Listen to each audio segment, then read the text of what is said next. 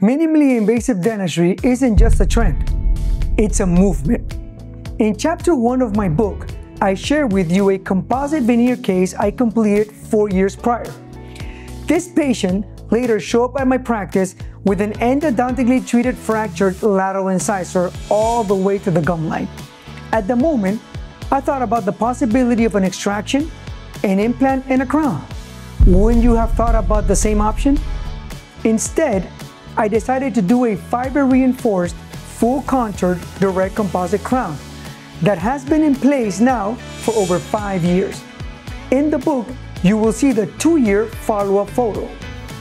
This conservative approach that required no anesthesia and no post-spade preparation has been successful because of the bond strength that we are able to accomplish today in advanced adhesive dentistry. What's your biggest barrier to practicing minimally invasive dentistry?